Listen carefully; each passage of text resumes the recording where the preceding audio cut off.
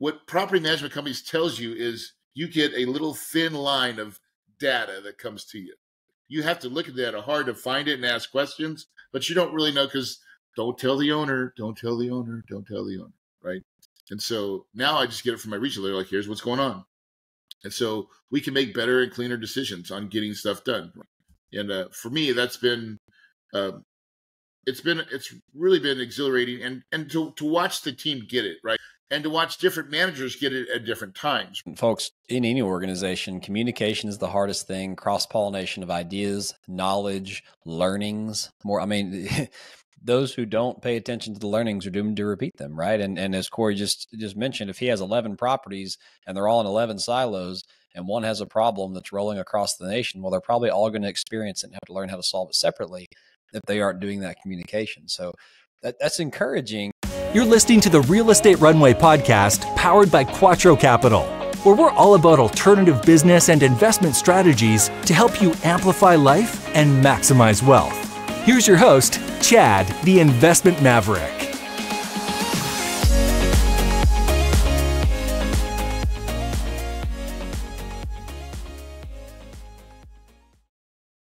All right. Real Estate Runway family, welcome to another episode of the Real Estate Runway Podcast. I'm your host, Chad Sutton. Great to be with you here today. I'm going to bring back an OG from early in the show, back in episode 20. Go way back in the archives. My friend, Corey Peterson, the big kahuna. This guy is an incredible businessman. He's an incredible human. I've spent some time with him in person recently. It's amazing to hear some of the stuff he's overcome, what he's doing, and how he has a different mindset on insourcing property management than I do. So I'd love to bring diverse views to this show and let you hear different opportunities and how people structure their businesses and just learn from this great human. So without further ado, let's get right into the show. But before we do, if you get any value out of this show, just like it, subscribe it, think about two people who need to hear it, hit that share button on your phone, just interact with it in some way so that the algorithm knows you like it. We don't pay to produce this stuff. Well, we do pay to produce it. We don't pay to market it. And it's all about giving back. So please have that giver mindset, that giver heart, and just add value to someone else who needs to hear what this episode says today. So without further ado, here is Corey Peterson. So Corey, what have you been up to since the last time we got together on the show, brother? It has been a crazy journey, but we decided at the beginning, really a year and a half ago, to vertically integrate, to basically take on property management.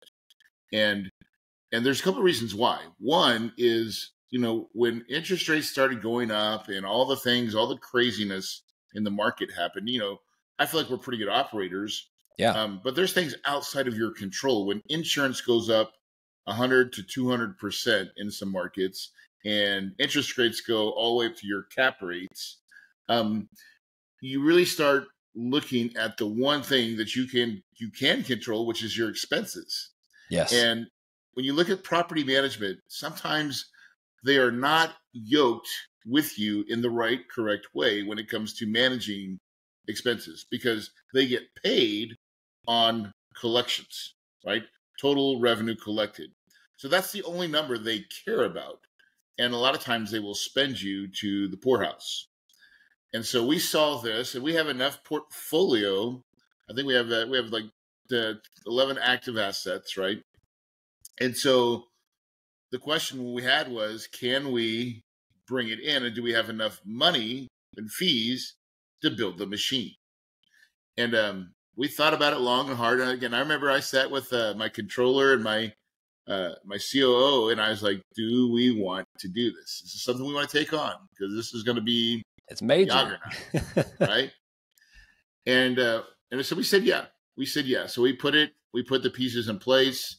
And now we're about a year and a half into it. And looking back, I have so many podcasts where I said, don't ever do this. Don't ever do it. I'll never do it.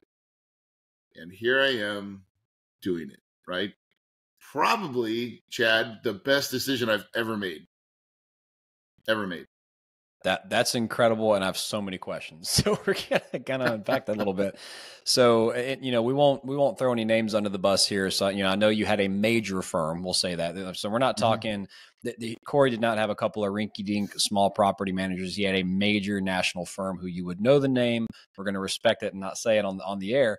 But so let's just kind of take that one out of it. He definitely had what was supposedly the cream of the crop in place and still chose to do this. And I'm really eager for this discussion because I'm in that camp. Like I see what my management teams do day to day. I'm like, gosh, I do not want the headache of that operational, just the head count for one thing, dealing with the head count and the procedures and the policies and the compliance and all that kind of stuff. But question number one, so you kind of poked on expenses a little bit, right? So what was was there a certain area of the expense line, or like what did you see like, wow, I can do this better? Like what was the initial tipping point that really set you on this path? I'm in student housing. About 70% of my portfolio is student housing. So that I did not know. That's a niche.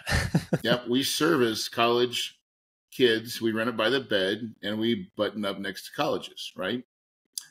We didn't say go out and say we're going to be student housing. We just kind of fell into a niche. Yeah. And we just started finding the right deals. And so it was like, well, okay, we'll and we got good at it, right? But turn, it's called turn. All your housing moves out and in a matter of 3 weeks, right? Yes. That is, by the way, that is the niche of student housing. If you miss leasing season, you're going to sit vacant for most of the semester. It's crazy. Ask me if I've done that before, right? Yes, I've made this mistake, right? And then you have to live and grin and bear it, right? But the beautiful thing is, if you do it right, it's a beautiful gift, right? Because it's like do that one time, and then we start releasing in October, and we have our progress. But the best example I can give you, we had this one property. It's $40 million asset, really nice property, 632 beds, beautiful property in Pennsylvania. The year that this other management company had it, they spent $330,000 on turn, which was way more than we budgeted for. And it was just like, what in the world, right? And so this year we did turn, we spent 130, right? Now, how did we spend that much less, right? Because we still had to do the same amount of work, right? But the difference is, instead of outside vendoring everything, right, we decided to be smart. We're like, listen, a lot of kids right after May and they're done, they start to move out, right? Let's go ahead, and we hired some 15 an hour college kids, and they were now our cleaning crew, where it was getting outside vendored. And then we realized, hey, they can take out all the nails in the, drywall. And hey, they can actually take some DAP and fill the nail holes back up. And then they can kind of lightly sand it. And guess what? They can run a paintbrush and do that too, if you give them the right directions. And so we just started saving money left and right. And we were getting in these things early to where, and then, you know what cleans carpets? What's Chad? that? Effort. Effort and chemical. A little bit of chemical, a little bit more effort, right? That's what cleans carpets. And a decent commercial carpet cleaner, which we bought. Because why sub that out too? So we just started, I always ask, like, well, can we do that? And that was our whole premises on 10 other assets, right? And it saved us almost $1 million, right, in cost. And so that was the why, because I felt like we could do that better. And then that's not even talking all the ancillary fees that they charge you. Like, they want to charge you for copiers papers at their office, corporate office. You get, like, there's a little line, copier papers, right? So anything they printed, they count it. And it was just like, dude, because they say, oh, it's the 3% asset management fee, or 3% property management fee, plus, right? But that's not even the biggest part, Chad. I would say saving money was great. So as the journey went, what I found, though, the whole difference maker, Chad, we are in the people business. I mean, agreed that's what on that. we really do. right? And so we affect communities, and this is their home. Like, this is where they go home at night. They don't look at it as it's my apartment or whatever. It's their home, right?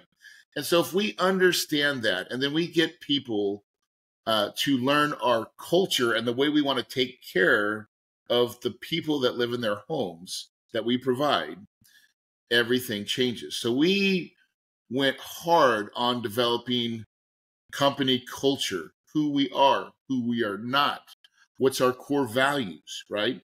And so now that's how we hire. And that was the biggest piece of this, Chad, that I didn't think that I would like, because when I first did, I was like, dude, I'm going to go from 5 employees to 64 employees very quickly. Like, I'm like, that's going to make my brain hurt, right? But Chad, what I realized is that I actually love it. I really love that journey of taking these young, because they're pretty young, and teaching them culture and giving them something to work for, because people work way harder because it means something than just for $1. And once we changed that paradigm, then we had people bleeding kahuna red, right? And so I'll leave you. So we have this thing, we call it the kind attitudes. Like, the Bible has the beatitudes, right? And right. We call ours the kind attitudes. And number 1, these are all Hawaiian pigeon words because it's the kahuna style, right? Which is fun. But number 1 is like, be the kind. Like, we want you to show up, show out, be special, the kind, right? Our second one is give them, bro, right? That's like, go for it, try your best. Like, you see some Hawaiians out there, one guy surfing, they're like, give them, bro, right? Go for it, try your best. Be ohana, right? We want good people, like good hearts, right? We're looking for that, right? Rock said, family, no one gets left behind, right? Spread aloha, like, be loving also, right? Give it out, right? And then the last one is, we want to make it mo better. Make it a mo better. We will always be a work in progress, right? And I forgot the other one, choke praise. We give choke praise. If you do it right, you have choke beers, right? But choke is a lot of, or a bunch of, right? And so we just developed this identity of the Kahuna brand and what it represents. And then we use that to propel our teams. And then we would actually bring our teams to corporate and love on them and spread the aloha, right? And get them to buy in with, my rags to riches story. I was just like you guys. I'm not special, right? And show them the identity of who we are. And then they go back to their sites and they crush it. And my friend Chad, that has been the best gift that I could have ever had, to watch them go out and succeed, and then to be able to start promoting from within. It's lovely. The amazing thing you just articulated there is the culture that you've built, right? And so you were so wise to focus on the culture of the people and like make sure they feel ownership and love and I mean, you did it in such a fun way. By the way, those on video, I just turned my Hawaiian hat around to kind of be part of the club here with my shaka right here. So anyway, from all the way from the island of Kauai back in February. But back to the point. Corey realized that if he's going to insource this major operation, which is people heavy, he's going to have to make them promote from within, right? And so I love everything he just said about the people aspect of it. And so let's talk about the organization for a second, because if you're coming from a large property management group and you think you may want to insource this, well, I'm going to tell you, it's not going to be very easy, right? And Corey can probably attest to that. It's going to take some planning, but let's talk about how you set it up, because so that not only are there, if you just think about the people, there's the managers and maybe assistant managers on site. You're going to have 1 or 2 leasing or maintenance people, depending on the size of the property. You're going to have vendor support. You're going to have maybe some back office functions, marketing type things to hit those leasing seasons. So how did you choose to structure the company? Because just with what you just told me, I got to imagine you probably looked at how they're usually structured and kind of came up with what you think is a better way. So I don't know if I did that, but I probably think I just bootstrapped it and went on. I wish I would say I was more methodical in the beginning, but I wasn't. I was just like, we got to get rid of this company. They're killing us, right? So it was my controller. I had a really good controller that I knew could do accounting. And so we had to build an accounting team. That was the first step. Like, I'm like, if we can't get accounting right, we can't do anything. That's right. So we started there. We got to make sure that we hired a couple staff accountants that were already in the property business. And then we worked on another kind of AP person, right? So that was our accounting silo. We're like, boom, okay, we got that. Can we handle that? I think we can, just enough. And then we had to go. So that was the first step. Then we said, let's have I call her a COO, but she really would be like an SVP or a senior vice president over operations for the management side. And then a regional or two underneath her, right? And so that was like, so there's that. So that's kind of the corporate side of things. Me and my wife, we were the marketing part of that, and we understood it enough. And we just started working with the vendors, right? So these properties were already running. So it's not like we started from scratch. They already had a lot of the things involved, and most of the accounts were already set up. So we already had like our vendors and stuff like that already set up. But some of those were tied to the other property management company. So then we had to learn, we need to change that. And it was just we kept on, solving for problems as you go. That's kind of the entrepreneurship cry is, I don't know, but I'm going. So we'll see what happens. That's kind of how we did it. I'd like to say we were more methodical about it. But Chad, what we realized is our version 1 is better than version none, right? That's right. And we will make it more better, right? So we didn't have any processes, right? SOPs, right? So then that became our second thing. So once we kind of had our structure of property management or SVP, 2 regionals, and then at the site level, you usually have a property manager, a leasing agent, a CA. We call them CAs. These are community ambassadors. These are your college kids, $12 an hour, right? And then maintenance supervisor and a maintenance tech, right? So that's about 5 people at every property average. Some people, bigger properties have a couple more, maybe some kind of janitorial or porter type of thing, right? But that's in the gist of what each location has. And then we had to hire regionals in the geographical areas to kind of make it make sense. So then we started looking at where do these, find someone that lives in Houston or, airports that are easy to get to and go and fly to our assets, right? So it was a little bit of a mess. And honestly, we are still working at it and getting better. But if I look at the whole, best thing I've ever done, because I know I have so much more insight of what's going on at the properties. That, my friend, is the real juice that's worth the squeeze. I know what's going on.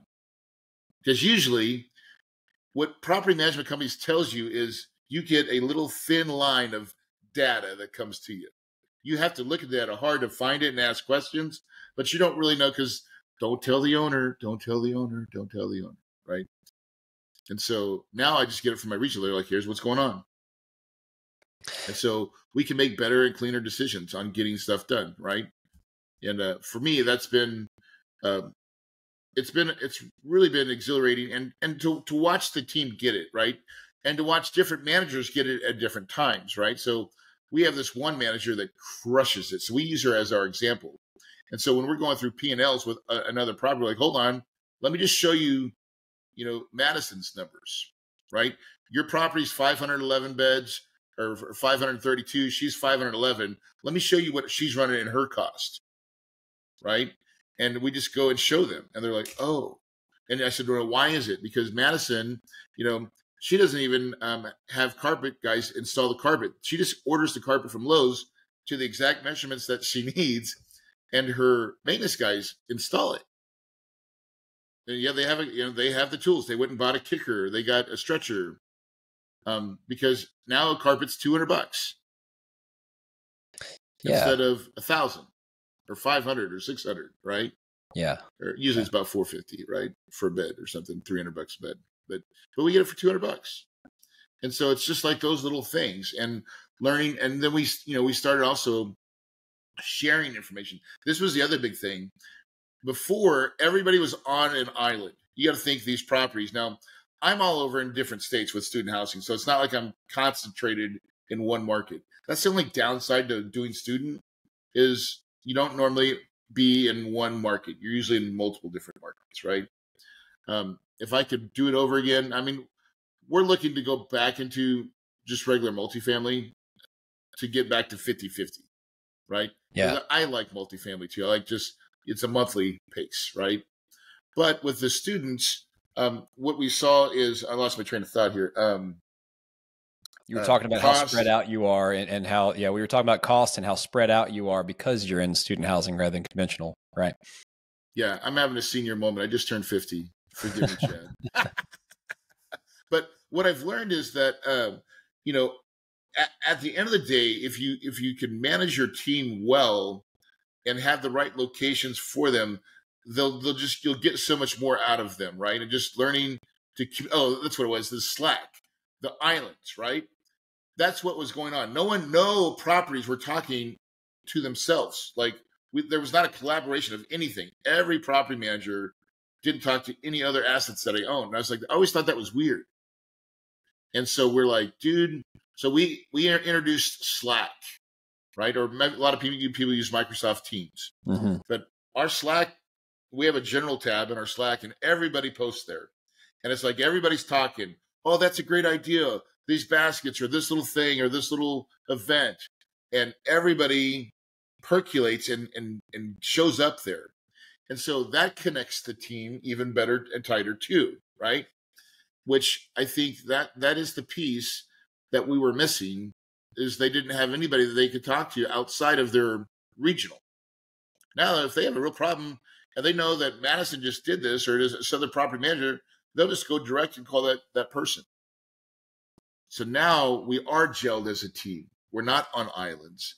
And again, the flow of information, SOPs, and how we do it gets better and better. That's amazing. And folks, in any organization, communication is the hardest thing. Cross-pollination of ideas, knowledge, learnings. Those who don't pay attention to the learnings are doomed to repeat them, right? And as Corey just mentioned, if he has 11 properties and they're all in 11 silos and one has a problem that's rolling across the nation, well, they're probably all going to experience it and have to learn how to solve it separately if they aren't doing that communication. So that's encouraging. And I love the application of Slack or Teams or something like it. I mean, that is, we've done that in our business. I'm hearing some things that you were complaining about your management company about. I'm like, okay, well, good. Our team's doing this. Our team's doing this. So maybe we have one of the better companies. I don't know. But at the end of the day, it's something that you will never get when you are using third parties. I mean, and so the benefit is, let's just say all things are equal. Let's say that you have the ability to run the properties at the same level that a third party management company has. Let's say you're at that level, right? We are not at that level. I don't think we can handle that right now. But if you were, the one thing you're never going to get with third party is recapturing those revenue streams, right? You may even feel like you have full control. You may even, be able to keep costs down and things of that sort. That's all possible with correct, the right management team and the right oversight. But how has the recapturing of revenue streams impacted your business, in a positive way? Because I guess that would be not only fees, but the general management fee, one-off fees, payroll is probably about the same. Maybe it's more efficient. I don't know. What are your thoughts? It's actually better. I feel like we're getting charged a premium on payroll for their workman's comp and stuff. So some of those fees went down. And then yes. So as a property management company now, I make a little extra money, but it's not a profit center for me. I just use my profit that I make to buy more people. Human capital investment. More staff, right? Yeah. Yeah. So I've never looked at my property management company it only services my company, by the way. I don't third party out to anybody, and I never will. That I will never do. I would never have two masters, right? And so it's built to be a slave to Kahuna Investments, right? But in that, we just look at it as, I don't take a huge salary. I take a small salary as compared, and that's just my salary from that, and everything else buys what it needs or sets money aside to do events. Like, so we're working on maybe trying to create a winner's circle, right? Where we get to take the certain key staff, property managers, maintenance supervisor. We're making, this is what we're doing this year for this next season. So we're going to take them to Hawaii, right? That'll be amazing. And yes. And so those are the things that I'd rather invest in. Again, it comes around people. That's one of my favorite things that I like to do is give that gift, right? And to show them a little something that they maybe not have seen, give them that experience that they've never had before. Does that make them more loyal? You know, I think so. I would say so. But does I mean, it make it, and even if it didn't, right? Does it make me happy? Yes, it does, right? I don't need to make any more money, right, Chad? I make plenty. I don't need to make any more money, but I love playing the game, right? And so if I love playing the game, then play it well and share and teach and coach and bring people along and show them the way, right? And to me, that's more about what the journey's about for me is 1 to 3 deals a year. 1's fine. 2's great. 3 would be, ludicrous speed. But that's all I got to do. 1 or 2 deals a year. Pretty happy with that. We're even selling some of our old deals, like deals that we're really crushing. That there's other deals that are in our portfolio that we're just going out and going to be buying out some of my investors out of it, right? Because my whole goal is to become a family office, right? Where I own it all. And so to do that, I got to own all of my deals, right? So we're selling some of our deals instead of going buying new deals. It's like, let's just go buy out and do a capital call and just buy out all the investors out of this one thing. And now we own it. Kahuna owns it completely. And it's and we already know the ones that are great. So let's just do that. Yeah, I love that. And I mean, you said so much there.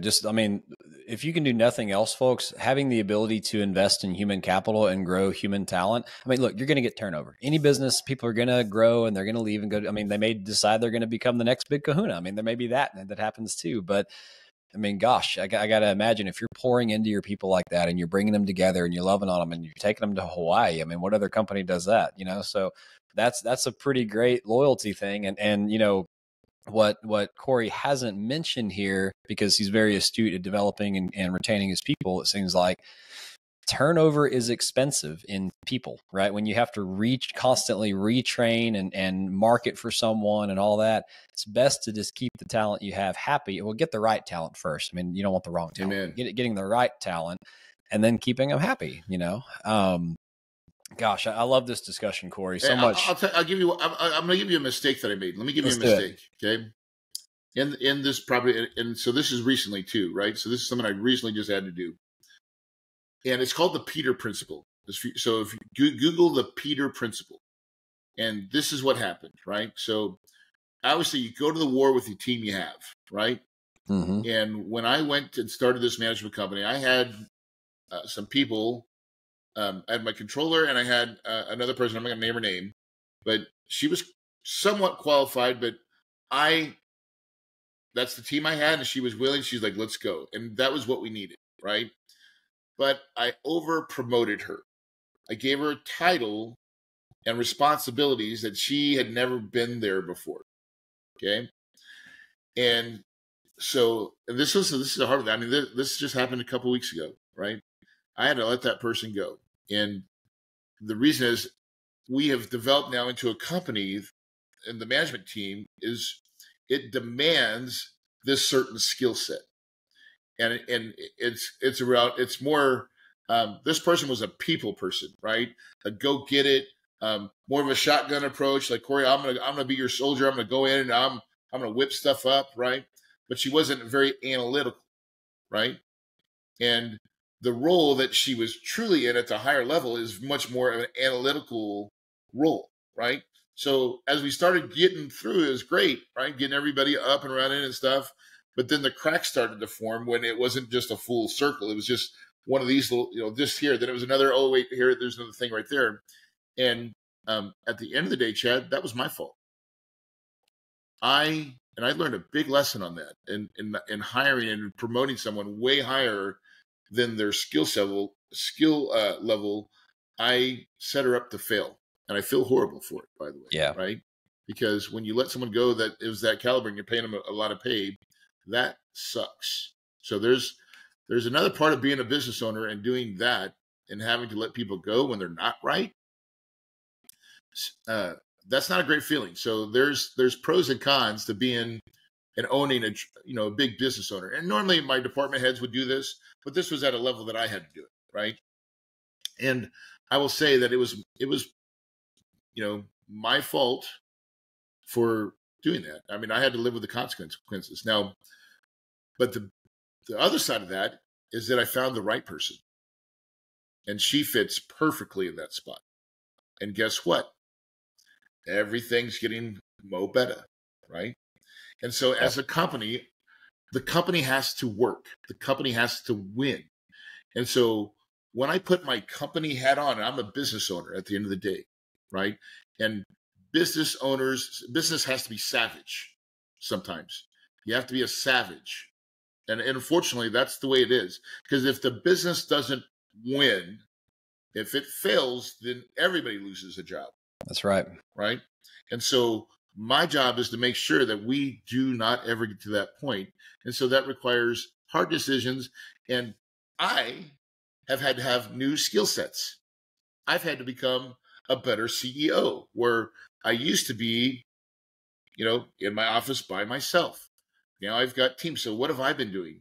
Chad, I've been reading so many books about being a better leader, CEO books, right? There's a great book by Trey Taylor called The CEO Does Three Things, which is numbers, culture, and people. And dude, those are the three things that that book changed, that really helped me a lot.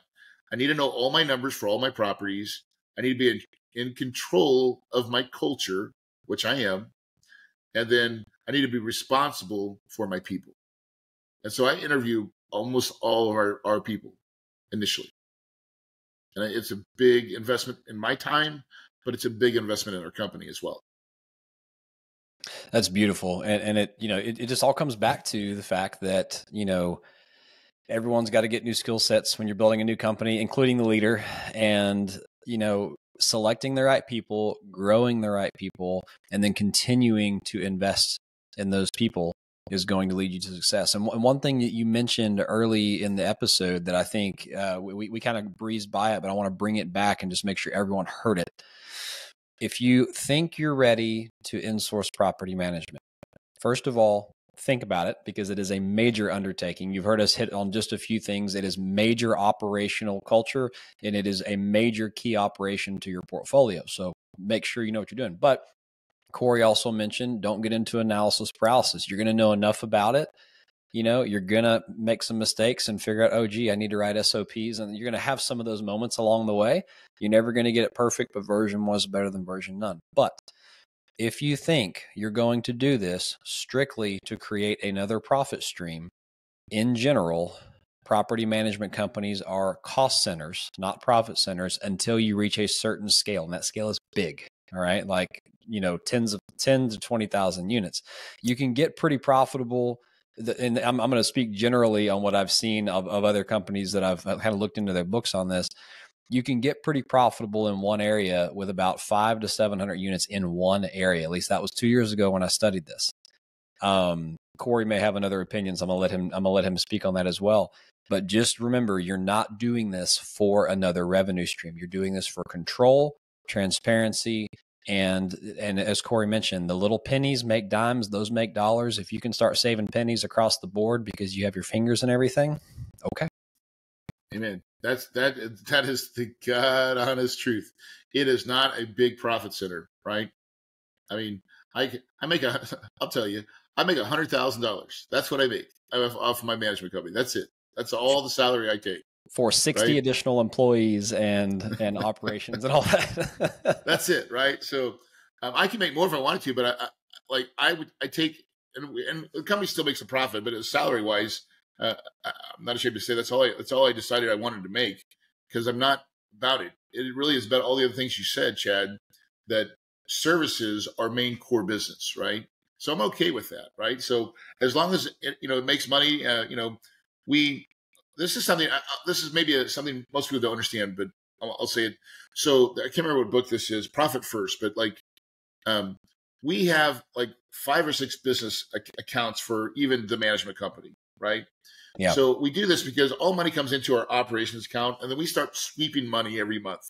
We sweep money for bonuses, right? End of the year bonuses, right? I have an account set up called bonuses, right? Money just gets swept, right? Because I just learned if we keep the bucket of money in one spot, that like an operations bucket, it gets spent. So if we sweep it over, then all of our little things get kind of, we have a continuing education is another account, right?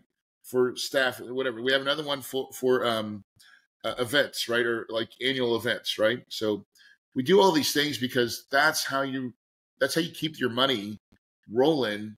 And I don't think a lot of people understand that, but for us, anytime we have another, like, oh, we need to do something, we'll create another account and start sweeping money into that for whatever it is that we want to do. And then at the end of the day, you can look at it like, oh, we've got blankety dollars in this, right? So at the end of the year, when it's Christmas time, I'm not trying to figure out how I'm going to give everybody bonuses. I've already thought about that way in advance. Yeah. We've already got it sweeping. We've had it sweeping all year. It's like, this is awesome. I'm going to get ready to spread some love on the people. Beautiful. I love that, Corey. We're going to let that be the mic drop moment for the day. We're at the end of the episode. Before we go, we've done the Quattro questions with you, so I'm not going to make you do them again, but I just love to kind of throw an open-ended one because I know you can handle it. Over the last 18 months since we've talked on this show, just, tell me maybe some highlights of what you felt, where you see we're going, commiserate with us for a second, but also shed some light on where you see things going. It's been the hardest 2 years of my life, right?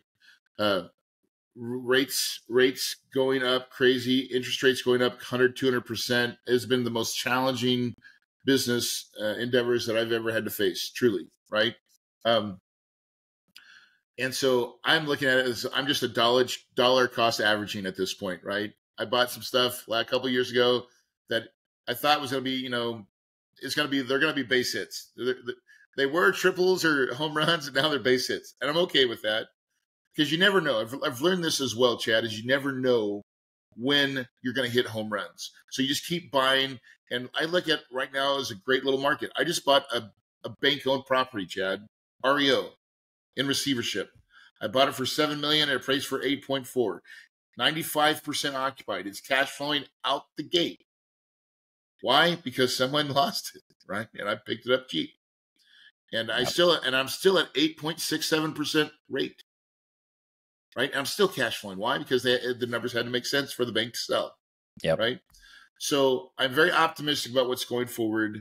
I will tell you this. For anybody listening, this still is the best business ever. Like, I've also had properties where I bought it for $9 million and I sold it for 19 3 years later. Right? So I don't have a magic wand, but I know that if you hold real estate long enough, you always win. Yes. And the fundamentals have never changed, Chad. In fact, they've gotten better. So the time is now to be in real estate, in my opinion, and it will always be. And it's as long as it's your passion, if you know that this is the thing, because Chad, I don't even pay taxes. I've not paid taxes in a long time, and that's a big deal. So I love real estate. I'm just telling you, anybody that's listening on this podcast, this is a great show. You do a great job as a host and teaching and getting good content out. But if you're thinking about doing real estate, this is a great time to jump in. The water's warm. I couldn't agree with you more. And just to kind of accentuate what you said, like over the last 2 years, there's been some of the hardest decisions we've had to deal with of uncontrollables changing faster than you can react. But guess what? If you took all that out, like took the debt stuff out, took the insurance stuff out, took the property tax stuff out, yada, yada, yada, and you just went to the property operations, the fundamentals, they have been improving steadily. And now we're not getting 15% organic rent raises right now. So that we're kind of back to normal on that. But the fundamentals have been great. So, and just like I always say, I probably beat it till it's blue in the face, folks. You only get in trouble in this business if you run out of two things: time or money. And that's what's been happening lately is there's been loans coming due, people running out of time, and interest rates where people had unhedged floating rate risk and things of that sort. it's caused them to run out of money, right? So that's what causes distress. If you set everything you do up, like don't buy anything for 2 minutes that you wouldn't want to hold for 10 years, right? Warren Buffettism. And if you set it up that way, you're going to be fine. I'm telling you. So, that is it, dude. That is it. Corey, thank you for coming on the show, brother. I always enjoy our conversations, your wisdom, and just you're always a pioneer trying new things, man. So I appreciate you sharing the nuggets with us. Can I share my book real quick? Oh, yes. We didn't do that question. So please share the book. I wrote a new book called Trust But Verify, The Passive Investor's Guide to Evaluating Real Estate Syndicators. People like me and you, Chad. If you text the word trust to 480-500-1127, we will send you the book for free. But it's a great book to show and ask the questions of how should I vet a Chad and Corey? What questions should I ask? Because I think there's a lot of people out there that they know they don't trust the stock market. Look at what Warren Buffett's doing. He's taking all that kind of money out, brother. Right. And I think people understand that they want to take better control of their capital. The time is now to do it. That's absolutely right, folks. And if you're driving or if you're doing something else right now, just scroll down on whatever you're watching this on. This will be in the show notes for your clicking pleasure. Our wonderful editor, Kyle, is going to make sure of that. So Kyle, there's your blip. And if he doesn't do it, we're going to fire him. Let me know in the comments. All right. So just kidding, Kyle. Love you, brother. All right, folks, this has been another episode of the Real Estate Runway Podcast. Until next time, over and out. We hope this episode was insightful and brought value to your day. If so, please be awesome and leave us a 5-star review. Find out how Team Quattro can help you at thequattroway.com and scroll down for more info. Until next time, this is the Real Estate Runway Podcast.